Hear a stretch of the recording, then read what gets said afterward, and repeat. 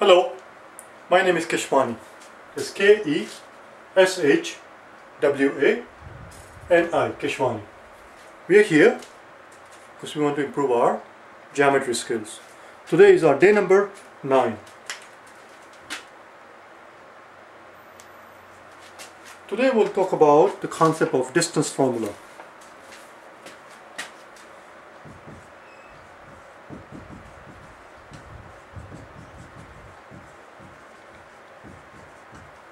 What is the distance formula?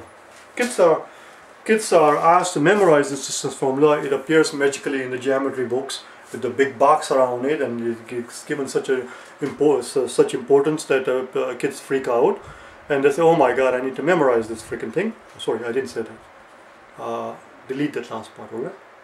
You didn't hear it. So, it's none of that stuff. Distance formula is a very simple, very straightforward, very innocent concept. What is the distance formula? Distance formula is nothing. Distance formula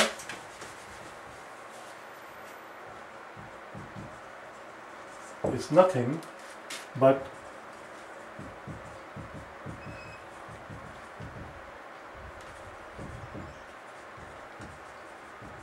Pythagorean Theorem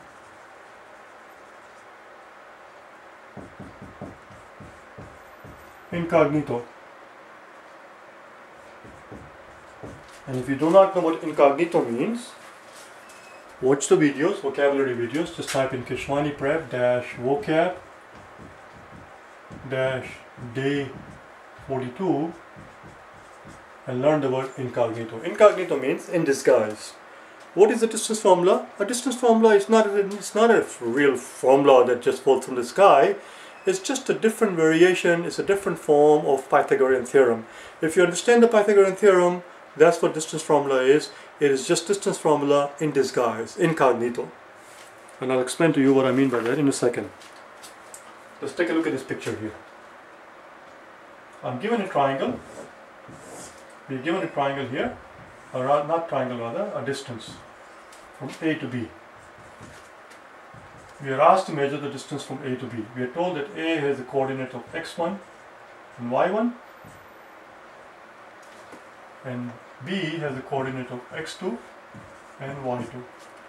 The question simply is, how much is this distance A to B? Let's call it D for distance. We want to measure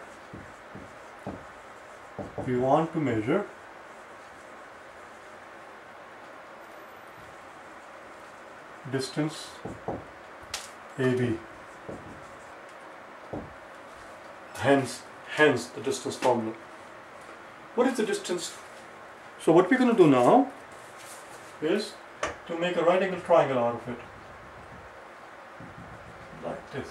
Let's call this thing C. What is the distance from A to C? Can you tell me? Distance from A to C?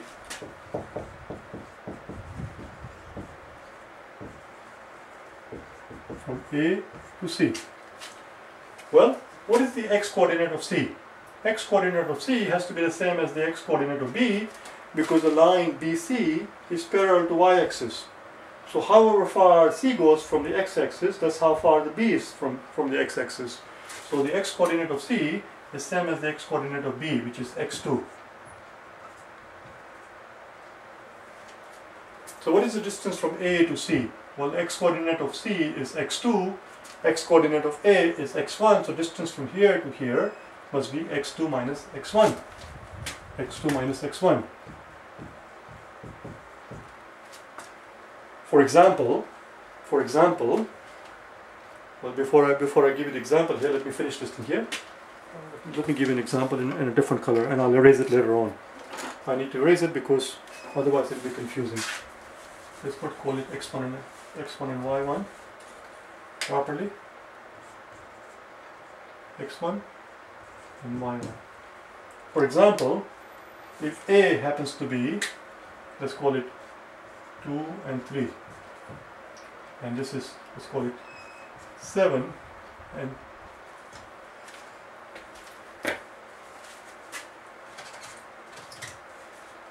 7 and 3. Notice something? You notice something? The y coordinate of C, the y coordinate of C is same as the y coordinate of A, because the line A to C is parallel to x-axis.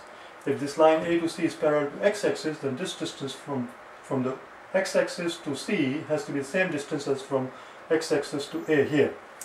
So therefore, the coordinates of C are the x-coordinate that I gave you 7. If this is 7, then this is 7. I should put it in a red line, a red marker, because we are doing the example here. And then whatever I want, whatever y distance we want to call it, we can call it whatever we want. Let's call it 10. So from A to C, if that's 10,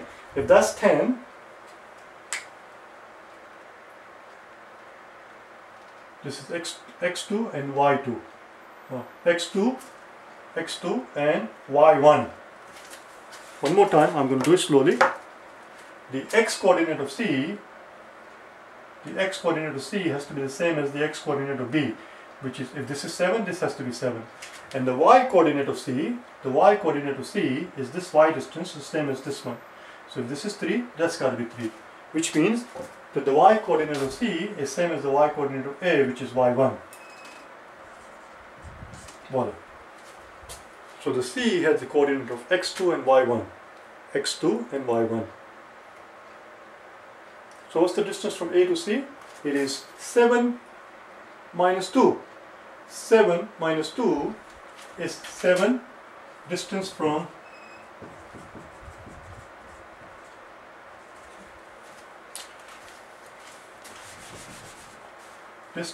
A to C is 7 minus 2, 7 which is x2 minus 2 which is x1. Voila. Now what is the distance from B to C? B to C, which is this distance here, right here, this distance, which is 10 minus 3. 10 minus 3, which is y2 minus y1. Voila. So the distance from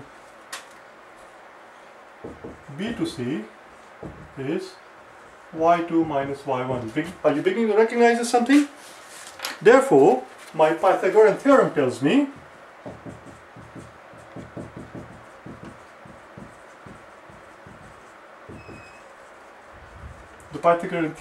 us that this distance d, which is the hypotenuse because this is a right angle, this distance d squared must equal the square of this distance, which is x2 minus x1,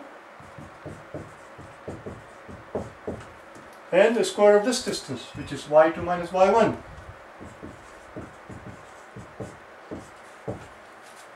Voila, that's it. That's it. Voila. This is your distance formula.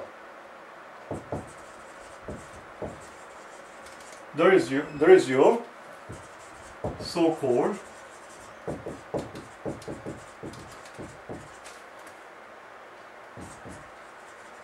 distance formula. As you can see, the distance formula was actually Pythagorean theorem in disguise, incognito. The only difference is that when they talk about distance formula, they do not put down d squared, they just leave it at d, and if you're going to leave it as d, then you have to take the square root of both sides. So if you're just talking about just the d part and not the square of it, then just the d part, you're going to have to take the square root of both sides. Voila. There is your so-called distance formula. There is nothing to it. There is nothing to it. Should we do an example? Oh, we have an example right there. Why don't we finish this up? Let's do it up there. I don't want to erase any of this thing. Let's do it up there. But before I erase it, I want to read one more time. The distance formula is nothing but Pythagorean theorem, incognito, in disguise. Distance from A to C was x2 minus x1. Distance from B to C was y2 minus y1. Therefore, the Pythagorean theorem tells me the d squared. I'm going to get rid of this thing because the whole point I'm trying to make here. Is that it's a Pythagorean theorem. So if it's a Pythagorean theorem, leave it as d squared. which is usually we describe as c squared equals a squared plus b squared. This is your a from here to here, which is x2 minus x1, and your b from here to here is your y2 minus y1, right there. Let's do an example.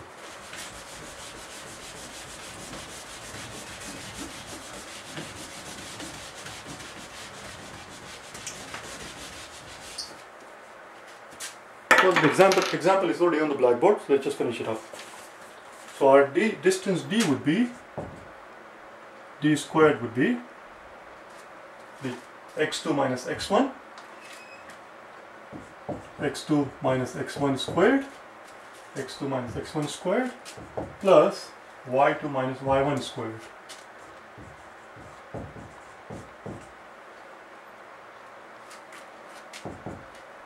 Seven minus 2, which is 5, which is 25, plus 10 minus 3, which is 7, which is 49. 7 squared is 49. So it turns out that our d is in fact 25 plus 50 is 75, so it is 74. The square root of 74. There you go, that's it. So this distance from A to B, whatever that is a little bit more than 8. Little bit more than 8, but less than 9. It's somewhere between 8 and 9, because 8 would have been 64, 9 would have been 81. So it's somewhere between 64 and 81. That's what the distance is from A to B. This distance from A to C, based on the number that we use here, A to C, because this is 2 and this is 7, A to C is 5, C to B is 7.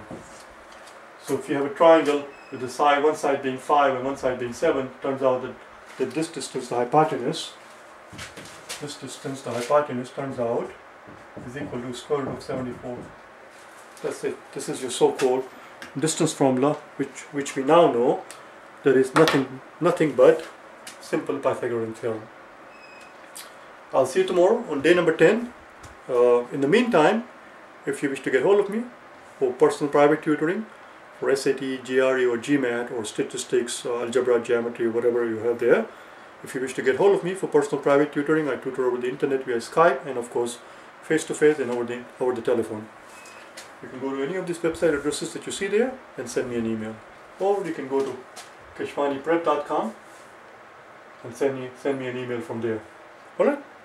Thank you. I'll see you later.